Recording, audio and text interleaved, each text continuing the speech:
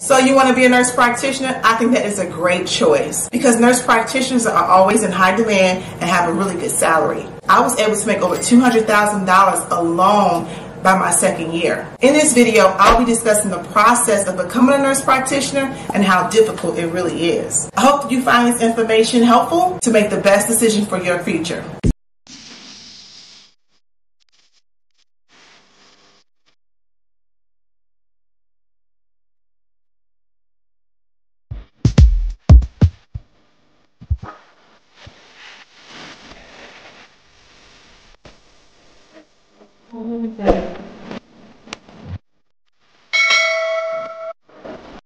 To become a nurse practitioner, you must be a registered nurse first. Now, some people may find that mastering the initial concepts in nursing school much harder than building upon those concepts in nurse practitioner school. On the other hand, some students find that nurse practitioner school and its advanced practice concepts are harder to grasp and apply in practice. And let's be honest, a lot of the concepts you learned in RN school, most likely you've forgotten a lot of it because it's not typically used day-to-day in clinical practice.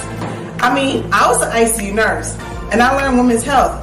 I can't tell you anything about an oxytocin drip. Remember, you are preparing for the role of the provider. It is also another level of responsibility, which can be intimidating in itself. Now, you will have many advanced courses that must be completed to diagnose and to treat your patients properly. Now, that brings me to the curriculum. This will depend on the type of nurse practitioner program you are enrolled in.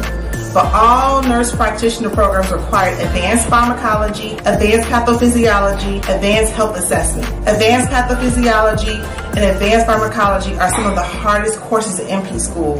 You must have a deep understanding of pharmacodynamics, which is the mechanism of action of drugs, pharmacokinetics, knowing the absorption, the distribution, the metabolism, the excretion, and the clinical indications. Thinking about this gives me anxiety. Now, when it comes to how long it takes to complete a program, again, this will depend on the type of program you are enrolled in. A master's degree can be completed within 24 to 18 months and also requires 750 to 1,000 clinical hours.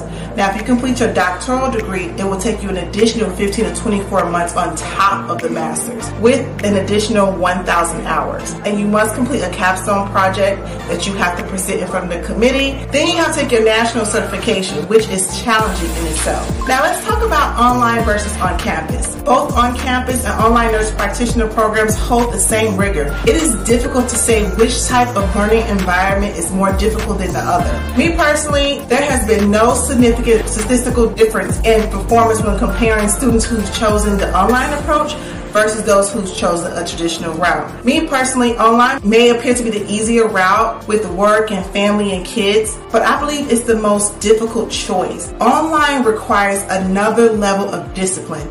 You must be able to self-motivate and plan your day accordingly, often weeks in advance. And if you're currently working and you have a family, this could be extremely challenging. And it's often lonely. You don't have that peer-to-peer interaction or motivation. Unlike in nursing school, you had study groups, you did your care plans together, you encourage one another. Unfortunately, you don't have that taking online courses. You must rely on yourself 100%, which can take a hit on your mental health. If you can find a full-time or part-time program that will allow you to have work-life balance and school balance, then it's absolutely doable. Lastly, I want to talk a little bit about transitioning from an RN to NP. The transition from registered nurse to nurse practitioner is a significant career role transition. It is often difficult and can be stressful across various settings. During this time, there is a shift from an experienced, often expert RN to an inexperienced novice status in the NP role. This can result in an alteration of professional identity, loss of confidence, and an impaired NP role development. And nurse practitioners with less RN experience seem to have more of a difficult time transitioning to that role. And the RN with less experience are thought to require more time to transition into that new role. Personally, I felt very insecure and not confident in my transition from an RN to NP, and many times I relied heavily on my collaborating physician, rightfully so, especially by me being a new grad. But even some simple things, I felt like I wasn't confident in making those decisions independently. I still felt like an RN taking and following orders from the MD, but with time and developing self-trust, you too can become a great provider. And with time management, accurate planning, and a good support system, you can get through NP school. I did it, so I know you can too. I hope this video was helpful to my future nurses, students, and nurse practitioners. If you like this video, please show the like button some love and subscribe, because I will be dropping many gems on this channel to help you become more successful in your career. And plus, why wouldn't I? We are brothers and sisters in medicine. Until next time, bye.